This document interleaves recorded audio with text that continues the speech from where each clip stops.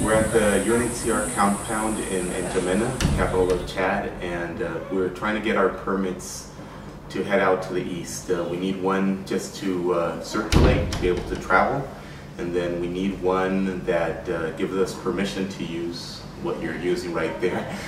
So I don't have permission to use this yet. You do not have permission. You have my permission though, so. And then there's another stamp that somebody else is doing from the police. When you arrive at the airport, you get one stamp, and that is valid for 1 day. By the next day, you have to go get another one for some reason, and then hopefully we get going tomorrow to the east. This is all of our tech gear so that we can communicate with a live video feed.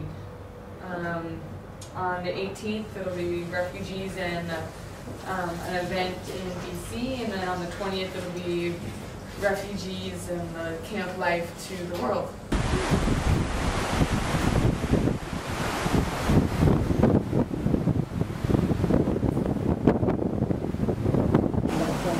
Okay, so you let us know? Okay, thank you.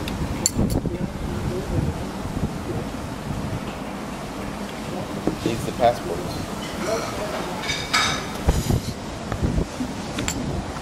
That was Simon. Well, he was going with Mons to get our circulation papers and our permit to use that.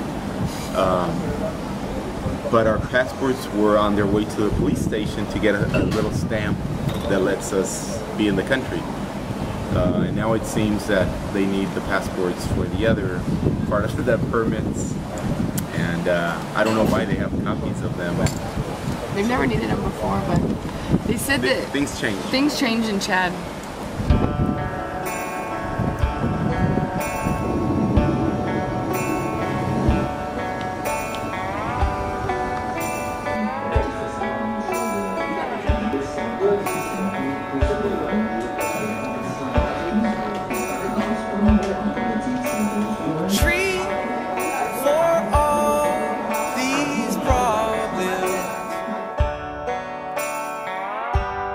They can't find you for